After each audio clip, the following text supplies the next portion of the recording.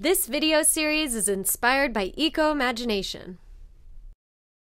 What it is it's a seesaw, an old-style seesaw, and underneath it there's a piston that pumps the water. There's a couple of check valves, and it pumps water out of a reservoir, and right now back into the reservoir, sort of acting like a water fountain. At the East Bay Maker Faire, where we first showed this, someone came by and told me about a play pump, which is a similar idea, but using a merry-go-round, kids' merry-go-round to pump water that's actually being deployed in villages in Africa now. In my earlier designs, I'd always expected the bottom of the piston to be in the reservoir, but when we realized that wasn't going to work, the reservoir was separate, and there was a tube going from the bottom of the piston up over the lip to the reservoir. And then we got that set up, and we started pumping, and nothing happened. A lot of funny noises, no water. And then I thought about it a little bit and realized I needed to prime the pump, just like in the old-style pumps. You had to pick it up and pour some water in the end, and then it worked great. And that was a great opportunity for Lena to learn about, what does it mean to prime the pump and why do we do it, and also about the metaphor of priming the pump to just get things started, which in a way describes this whole project.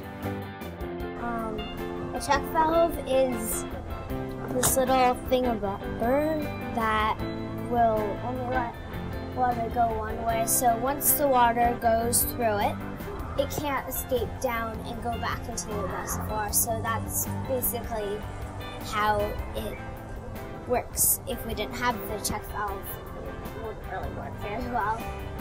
Yeah, I think Lena's learned a lot from this. I mean, right from the start, we talked about, okay, the seesaw generates energy. How are we going to use this? Are we going to drive a generator and have electricity and then an electric pump? Or are we going to pump the water directly from the energy of the seesaw, which is in the end what we decided to do? And so we were right away talking about energy, where does it come from, how do you use it, and so she really got that.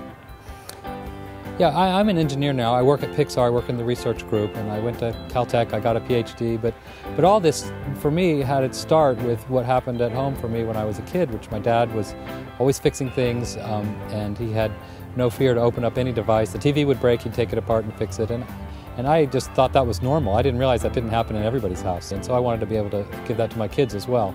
And the Maker Faire kind of stuff and the making stuff is kind of the fixing part plus the fun part of creation, so it's even better for me. Once you've been doing your project for a really long time, then it's just really fun to see what the outcome of it is. It's worked out pretty good, huh?